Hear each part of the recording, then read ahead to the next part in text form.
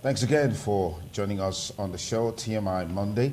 And once again, Happy New Year 2023. We'll go straight to review some of the major events that took place in 2022 and then make our projections for 2023. Of course, so we'll be going political this morning because the 2023 election is just around the corner. I'd like to thank our panelists in the studio.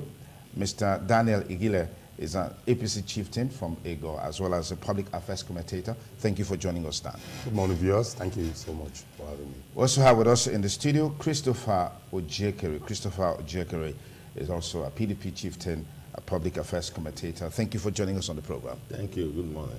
Okay, it looks like for the better part of 2022, the major talking point is the 2023 election. Let's look at the political parties, look at the electorates, and look at the candidates that have emerged, look at INEC in terms of their actions and inactions preparatory for the elections. In 2022, what's your assessment? Let me begin with you, Dan.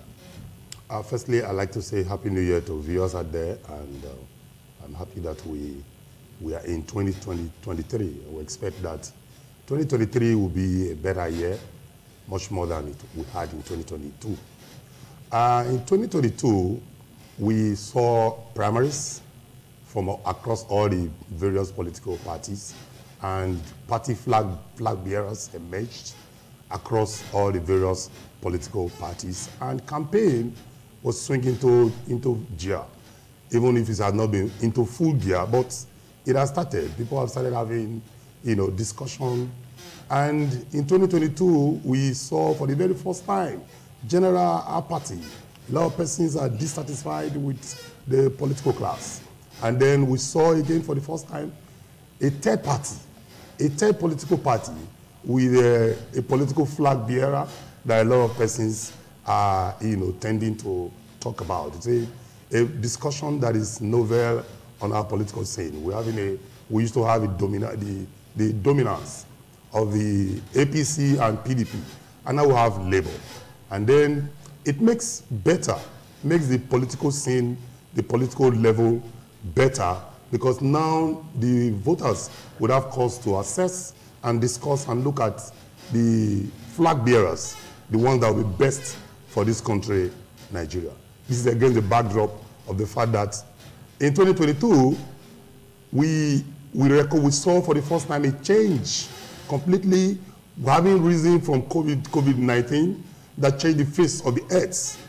And then we saw a lot of apathies, a lot of myriad of events that took place that we could actually look back and say, we thank God for what has happened. Okay. Chris, talk to us about some of these key things that happened in the build up to the 2023 election. Which of them struck you the most? Well, I think the participation, citizens' participation and interests in the political processes struck me the most. And the reason why I think that was going on was because people can't wait for 2023 to have a change of government. Politics, people have suddenly realized that everything that you do, whether it's education, whether it's your taxes, whatever you do is affected by the government in power and the activities, policies, and programs of that government. So in 2022, when people realized that it was just 1 year to go before we enter into 2023, where we're going to have a change of governance or a change of government, people became very interested, and they are still interested today. The interest is heightened. And the reason is simple. You have a government in place that this nation has never passed through and will never pass through again by the grace of God. The kind of melancholy situation we have passed through in 2022. We have what you may refer to as a general feeling of ennui. We've never experienced this kind of economic miasma. We've never experienced this grand scale of corruption. We have never experienced this grand scale of insecurity. We have never experienced this grand scale of academic derailment, and everything is in grand scale and they are all negative. So people can't wait because we are hoping, there's a gut feeling that we'll never have this kind of situation again in Nigeria. It's a season of anomie, as Foundation would put it, and we want to get that past us, behind us as soon and as fast as possible. So what struck me most is people's participation and interest. If this interest is sustained until the election, we're going to see real changes, in the national politics. Now, other things, another institution I would like to give kudos to is INEC.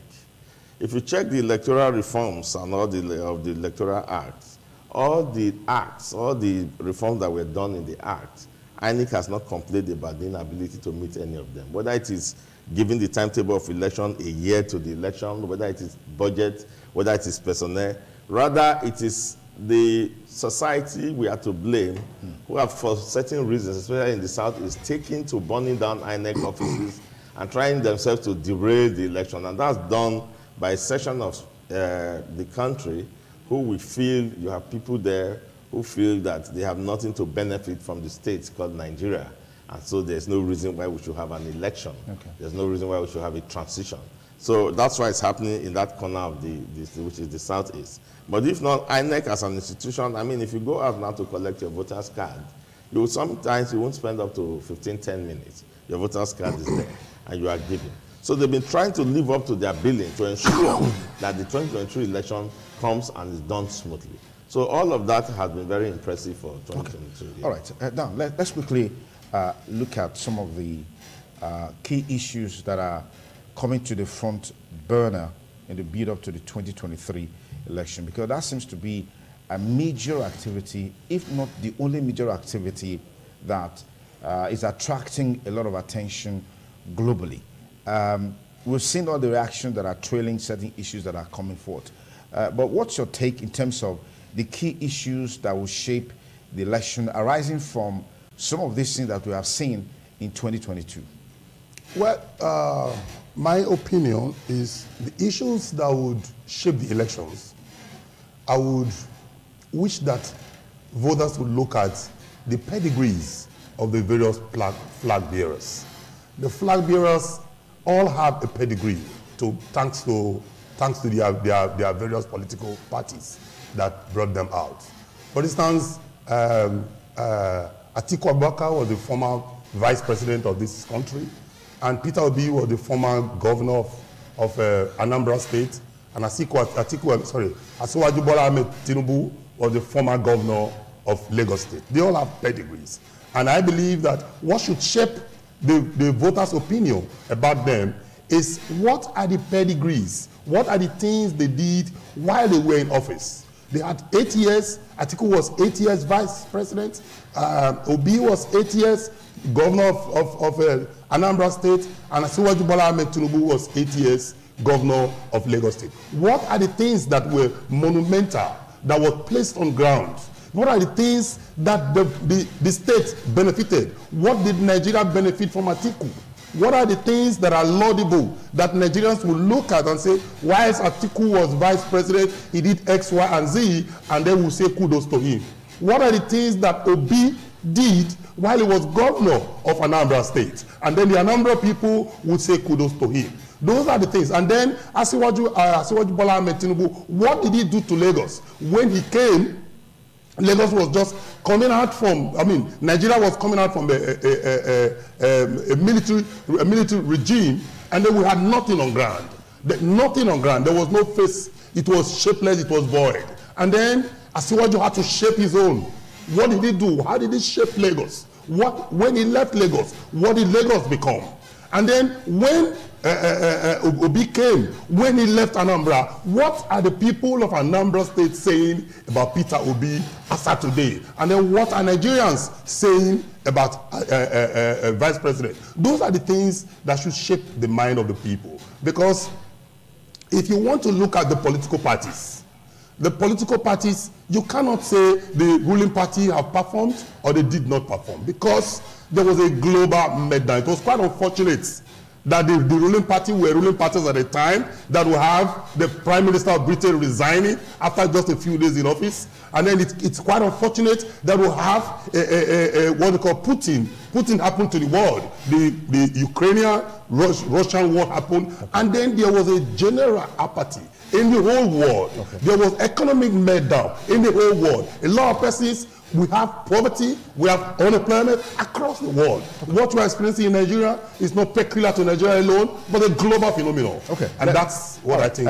But you share in this sentiment as it relates to the key issues that will shape how the 2023 election will pan out, given the credentials, given the pedigrees of the respective candidates and their political parties, or are Nigerians better informed beyond the rhetorics of candidates and political parties in making their choices in 2023? What is going to be clear is that 2023 choice will be the people's choice. That should be clear. Now, Nigerians, if you have studied us to this point, have lost every form of interest in anything anybody is saying. They are only interested in what they are seeing. And what they are seeing right now is what affects them as a people. And it is going to shape, that's the major issue that is going to shape their ballot, if all other things being equal. Now, in 2023, these people that we have there, who are the three front runners, let us name them, Atiku Abubakar, Bola Ahmed Tinubu, and then Obi, have been exposed enough to the Nigerian populace that what we call their pedigrees are well known to the Nigerian people. Then the political equation as it is right now is also exposed enough to the Nigerian voters for people to know what direction the pendulum is swinging. So in 2023, what is going to affect voters is how does these two factors, or all of these factors, affect me as an individual? For instance, insecurity remains in the top burner of Nigerians. Whether it's Ahmed Tinubu or his party APC, Nigerians know that it was when the APC was in power in these past 8 years that we have the heightened form of insecurity. You don't need the rhetorics to explain that to the woman in the village who has lost her husband to Fulani herders or Fulani terrorists in the forest. You don't need to explain that in Zamfara, where whole communities are paying tribute before they can go to their farms. You don't need to explain that in Niger State. You don't need to explain that in other parts of the north that are held under the vice grip of terrorism. You don't need to explain that in the south that are held under the vice grip of kidnapping. We know that insecurity, which is a plank, an arm of the current government's promise, for which we voted for them in 2016, has worsened, and we have the worst form of insecurity we have ever had in this country. Which means it has always been there. Yes, it has always been there. Insecurity is in America. It's to the scale that we are speaking about. Okay. Now, when Jonathan was there, certain territories have been taken in the north, and the current government promised that when they come, they will not only secure those territories that have been taken in the north, they will end the security and drive the bandits away. Now we have a situation where if the government is finishing his own broadcast, one of the bandit lords, and we now press now describe them as a bandit lord, he's working free. Television show him, now we give his own press conference. Gumi has just told us that we should not vote for a president that will end insecurity.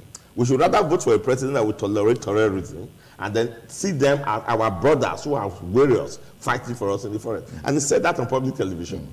So that tells you that insecurity has been accepted as a policy, overtly or covertly, by the present government. And that's why you have chieftains of insecurity speaking and giving their own national press conferences about insecurity and bandits and how they should be protected. So when you say that's not be accepted as a policy, yes, that's not right. I said that every now and then, government is always, issuing reports or statements to denounce what they are doing. You didn't hear my own statement. I heard you loud and clear. I said Nigerians no longer believe anything you say.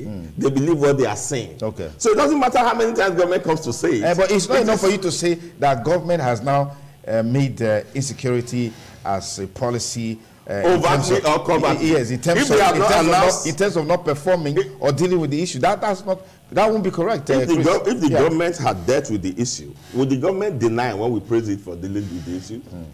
If the government had dealt with insecurity and would come to television to say, we are praising this government for dealing with insecurity, the government would not say, don't give me the accolades. Okay. So the government has no moral justification to say, don't give me the blame. The blame rests squarely on them. The buck stops at the table of the commander-in-chief of the armed forces. Okay.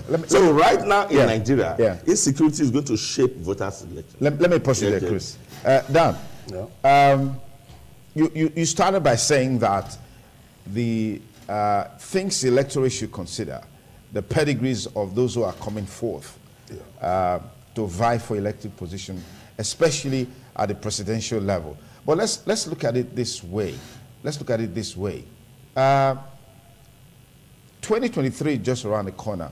Nigerians are fully aware of what the issues are in terms of their experiences in the last couple of years. Are you saying that Nigerians should just wash away or wish away all of these experiences and start focusing on the pedigrees of those who are, vying for elected position? Well, Sonny Dukes, what I said was that there was a global meltdown. Yes, so you're saying, listen, sir, a global meltdown, you're saying that Nigerians should not consider all of these effects. Yes, a global meltdown. So. Yeah. I have not said so. Okay. What Nigerians are, they should see what's before them.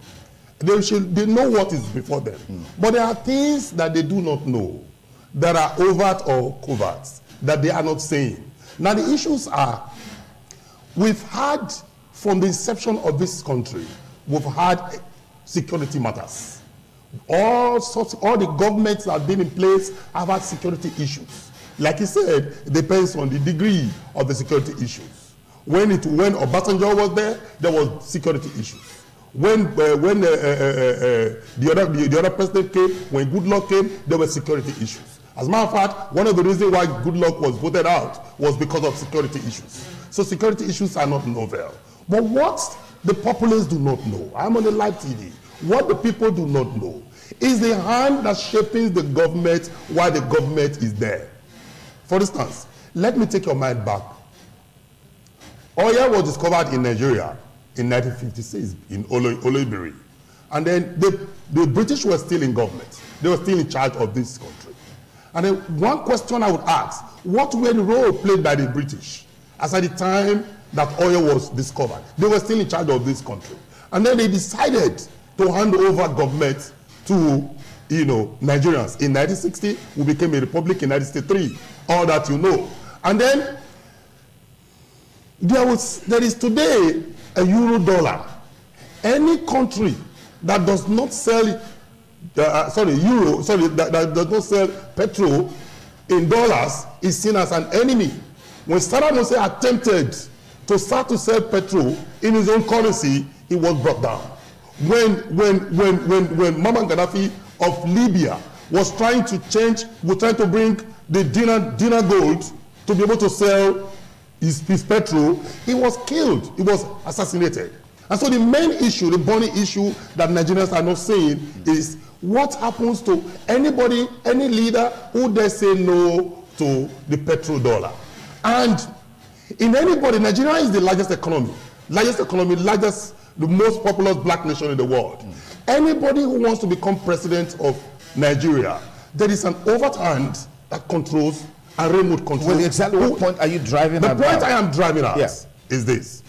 Nigerians should begin to look at a president that can stand up against the overlords. Not just what you are saying now, because what you are saying now are aftermath effects of those covert hands that is behind the scene, controlling who becomes the president. Because every president that becomes a president in Africa must have a shortcoming. Isn't this buck passing, by the way? I mean, what you're saying now, these analysis that you're giving. No, I don't have to pack buck. I don't have to pass the buck. I'm stating the obvious. I'm stating what is a general thing in Africa. And so if you want to solve the problem, you should not start by saying President A did X, Y, and Z. President A, if given a free chance, he would have done better. And the problem of insecurity will not have arisen in the first place. And then President B would not be able to if he comes in, because insecurity was the reason why Goodluck was voted out. And then when Buhari came on board, insecurity was heightened. And then people, via the social media, we heard that there was a large quantity of uranium that was discovered in up north. It was discovered. And nobody has been able to say what happened to it, because there is an overload. an overload. In Africa, there is a pressure that every African country cannot become independent, cannot truly become independent to have control over what their strengths are, because we are blessed in Africa. Okay. We have a lot of things in Africa. Okay, and so I wish that our voters take time to look at the history of this country. And then, like I said, the pedigrees are, we already have a problem at hand. And those problems that we have, who are the persons that can stand up and face the problem head on? Is it a young man? Is it a middle-aged man? Is it a man? Or is it an old man? Okay, we have maybe who's an old man, because they are old. All the three candidates are old. Obi is 62 years old. Okay. Atiku is 74. Okay. And then Bola Asamoah Tinubu is 70 years. Okay. And so they are all old. Okay. I don't know what I've said that is funny. They are old. And so all three of them could, anyone that Nigerians feel they want to vote for should be a man who can tackle the covert problem, the problem of the overlord, why Nigerians can have control. For instance, we just discovered that there is an oil pipeline that was illegal. Yeah. And it didn't come during Buhari regime. It's been there long before Buhari regime. You will recall that in 1979, Buhari had to nationalize British petroleum. He had to. I think no Buhari, Obasanjo had to nationalize British petroleum. And then we now had African petroleum. These are things. What are the British doing? What do they want to achieve in Nigeria? What are they? So you're saying these foreign hands are responsible largely for the problems of Africa and indeed Nigeria. Okay, let me. Do you share in this sentiment, Chris? Yeah. Well, it's actually not a sentiment; it's a reality of neocolonialism. But I must also admit that it's a bit of buck passing at this moment. The reason is you have examples of those who have creatively beaten this, in Africa? Yes, in Africa, this sort of democracy. Ghana, for instance, and Rwanda, for instance, they are doing very well. And there are other little things you could do that affect the common man that do not have to be influenced by this international politics or petrodollars. So they are doing none in this regime. That's where the problem is. Now, before this regime, we had regimes in Nigeria. I mean, since the days of 1960, we've had regimes. And our development in Western Nigeria, for instance, which Awolowo brought about, producing television, free education, free housing, and then agricultural economy. If we do that in this Nigeria of today, nobody's going to be complaining, nobody's going to be interested in this international politics. It is when you begin to go into nuclear space and all of that, that you really get to have confrontations. Confrontations with these people. Now, it also brings us back to the fact that what I talk about creative governance. If you don't have indigenous economy, you remain a slave. So we have remained a market. I agree perfectly that if you look at the superstructure and the overall blame, you cannot put it squarely on one administration. But what has one administration done? Obasanjo was there, and it was a civilian government, 8 years. I mean, we cannot say that it's the same kind of government we have today. Goodluck Jonathan was there. Umaru Yar'Adua dealt with the Niger Delta issue. It did not have to do with what you had, neocolonialism. I mean, he dealt with that. It's an internal problem. He dealt with that. We are saying, for instance, that insecurity, there is nowhere in the world, the international governments do not support terrorism.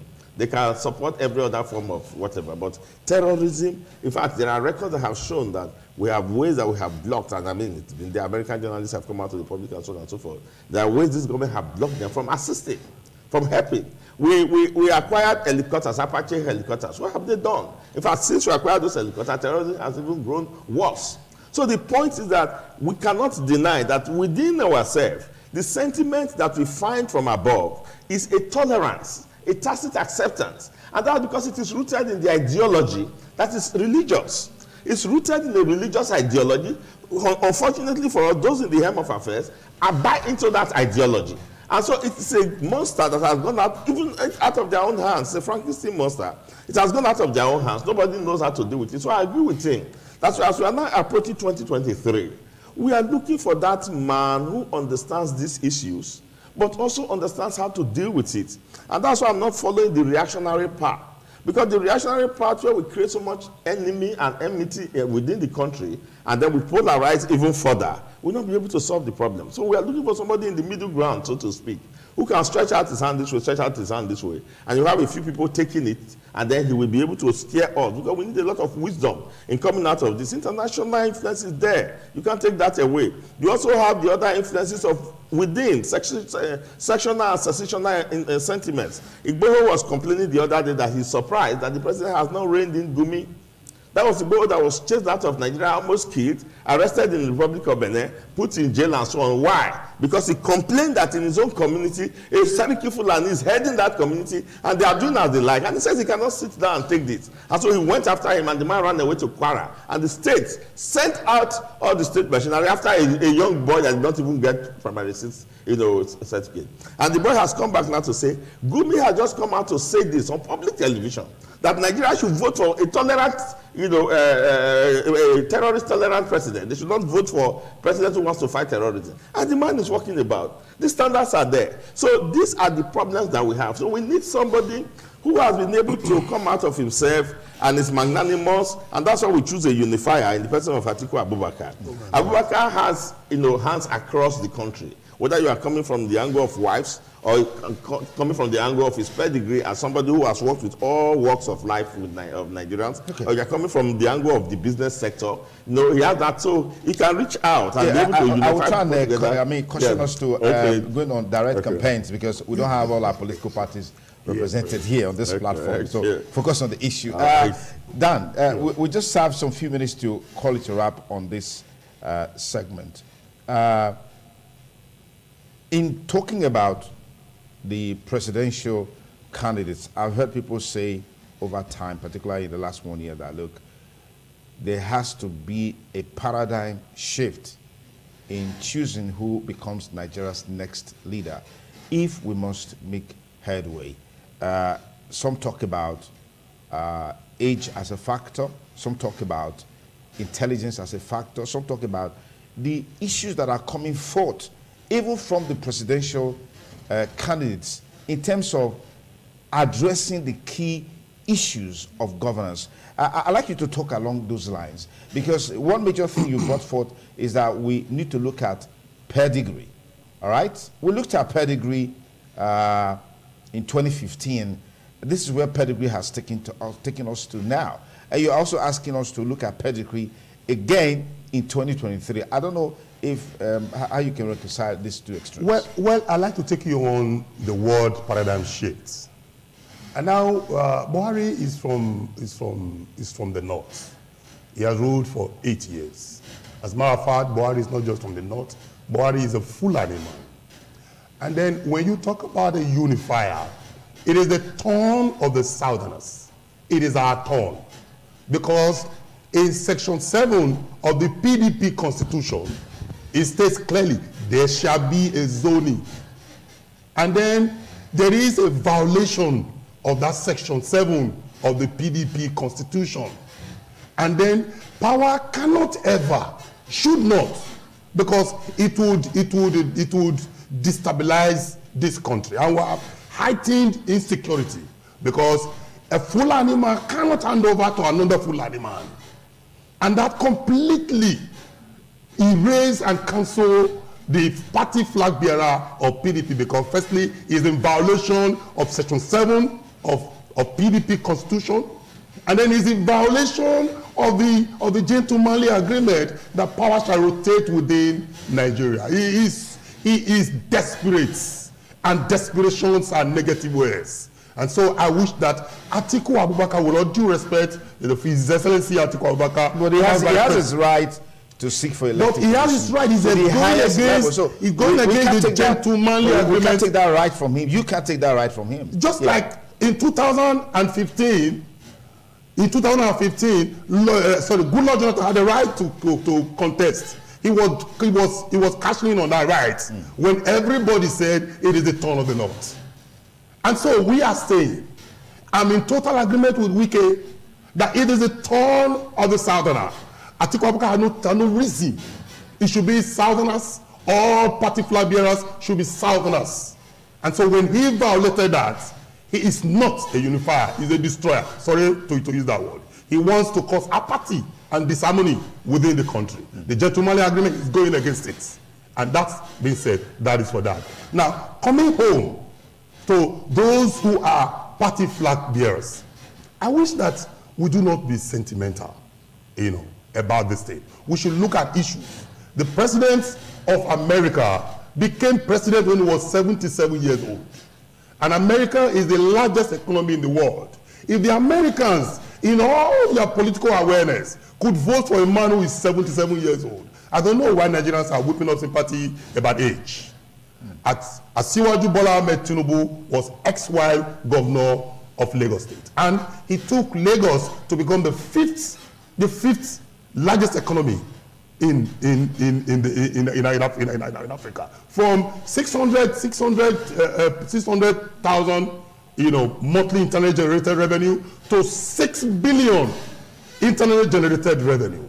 And then the man is a Midas touch. Okay. Everything he touches to gold. I just need the final word from you, as we call it, Rab, in terms of your expectations on the elections. Yeah, my expectations, like I've said, Nigerians should not look at the current issues because they are global phenomena. Okay. They should look at the pedigrees of the various candidates, and how unifying the Chris, first, I'd like to thank Dan. He seemed to be very passionate about PDP.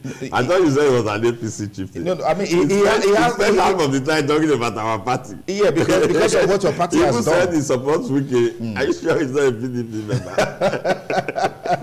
All right, that's on the lighter side. I agree with you. Now, I expect that the Nigerians who have already made their choice, I mean, as events are unfolding, we are seeing that choice, should stay true to keeping this country as one. We don't want people who are reactionary who will begin another round of sectional politics. And we also don't want people who don't have all parts of Nigeria represented in the presidency. For instance, the Christian community is not represented in the APC ticket. And you cannot have such a huge community which goes across south and north. And then you are saying that somebody who is from the north.